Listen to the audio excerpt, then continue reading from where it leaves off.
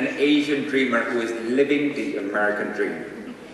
The who's who in the Asian American Communities Award believes that recognition for Asian Americans is long overdue, considering the extensive history that we have had throughout the entire 50 states for more than 150 years.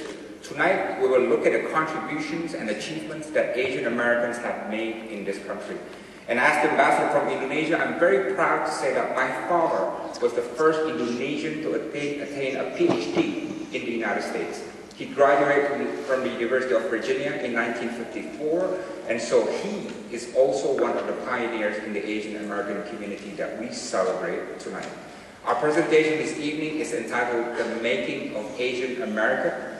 It was written by Georgia State University's Dr. Jung Ha Kim, and the